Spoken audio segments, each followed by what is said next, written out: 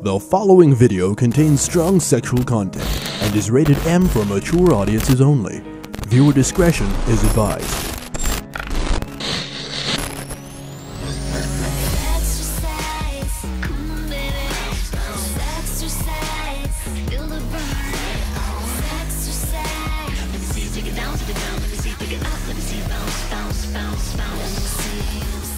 Happy weekend, brunchers. I'm Bailey Minogue. And I'm Tommy V. And this is Too Much for Brunch. First off, I'm going to be using some language on this video that I think will be inappropriate for some viewers. So, mother, don't watch this. Hide your kids, hide your wife, hide your husbands. I'm going to give you a couple seconds. I'll fix my hair. Then we're going to get into it. Edit. So what I wanted to talk about in this video was sexual oppression. Sex positivity was at a high a few years ago, and now it's not anymore. I mean, I don't get slut shamed because I think it would be a moot point, but other people do. Right now we have the Rentboy raid on all of the news outlets. CEO and 7 members getting arrested. I agree with what you said. Let them do what they want. If they want to sell sex online, let them fucking do it. If you want to sell your coochie, it's nobody's business except you and whoever is buying it. It's hard out here for a pimp, man. The site has been around for almost 20 years. So it's not news to anyone, it's not surprising, and it's not the only site of its kind. People sell their coochies on Craigslist, there's Backpage, there's Ashley Madison. Adam for Adam, Dude's Nude. Like, this is not anything surprising. Probably do it on Facebook too. So they pick the most profitable site and try to shut it down, and they're already saying they want like $2 million from them right off the bat. If they get that money, then the government agencies involved in the arrests get to split the money up however they want. It's not fair to use a minority group as a scapegoat. This is not about prostitution. This is not about sex. This is about that the economy's in the shitter and we all need money. Yeah. And, you know, Americans have this thing where they want to be like the police of vice and virtue. So they just throw Christianity around and they throw these morals around that no one gives a fuck about. Because if they gave a fuck about prostitution, that means that Ashley Madison couldn't exist. You were so worried about what single people are doing and what people are spending their money that you're not even worried about this whole entire site that is only married people fucking each other.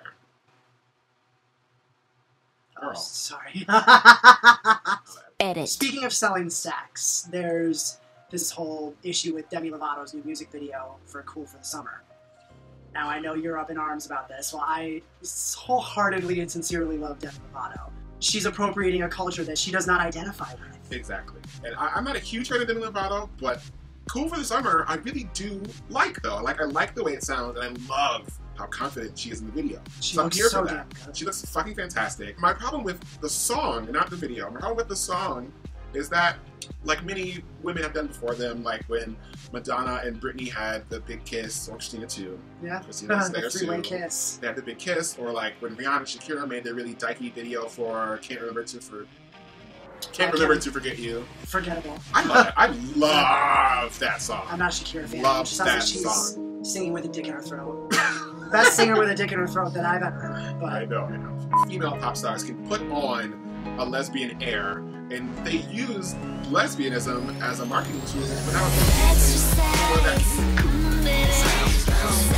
I have to agree with you. However, in Demi's defense, number one, it's not her. She doesn't have She's always telling her she's not making her own decisions. At least not 100% of the decision.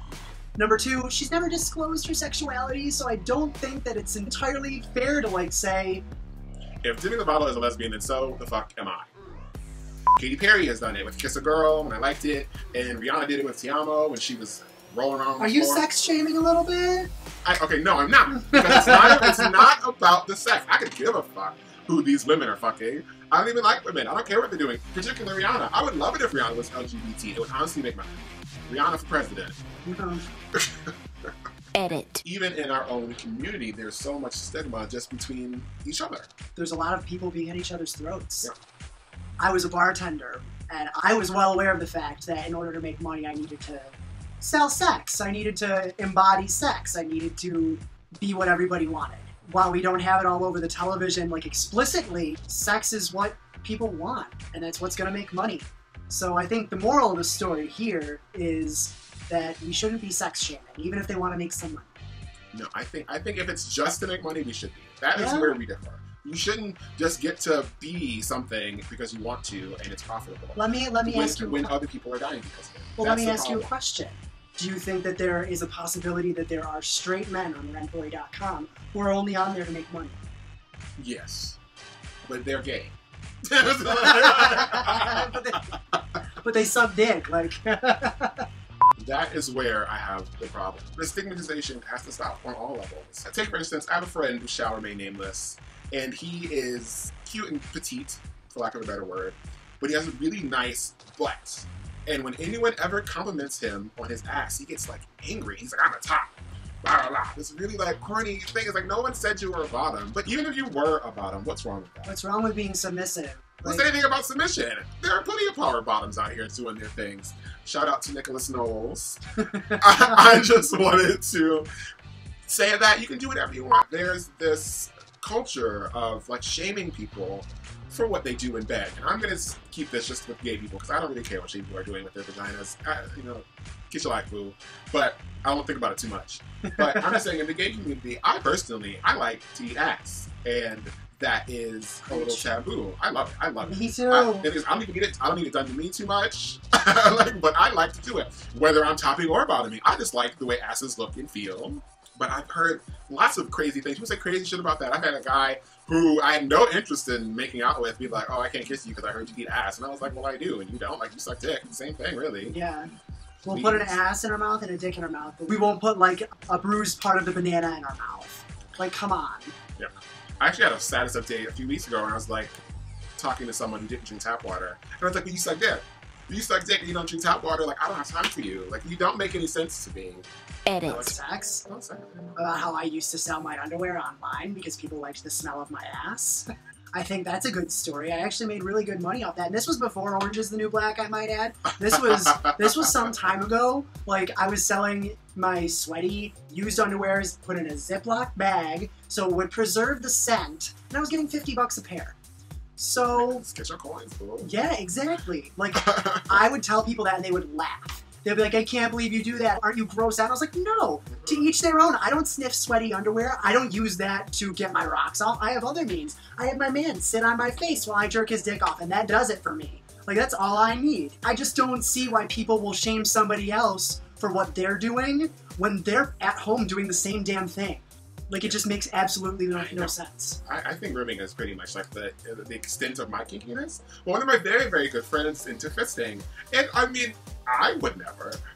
But if you like it, I love it. Do it twice. I don't know. Like, whatever you gotta do. I had somebody tell me it was like putting your hand in a plastic bag and putting it underwater. Like, that's what it feels like. And that's like hot, though? I guess. I mean, I've never done it. There were rumors going around that apparently I like it when it's not true at all. I can take a good dick, not a fist. It just seems so... Maybe because I have such big hands. That's just the thought. If anybody can take my enormous fucking hands in their ass, like, I don't want to have sex with them. So that's our show, brunchers. Being sex positive is not just okay. It's common sense. Sex positivity equates acceptance. We should all be able to accept each other's kinks, even if we don't get off the same way. So when you're done with us, get off here and go get off somewhere else. Join the conversation here on the video. You can also follow me on Twitter at TooMuchForBrunch. That's too much, the number 4, brunch. Or you can follow me, Tommy V, at It's Me Tommy V on Twitter. Thank you for watching, and be sure to come next week when we have a very special midweek brunch. After the MTV Video Music Awards, I have a very special video planned, so come back and get your brunch in the middle of the week.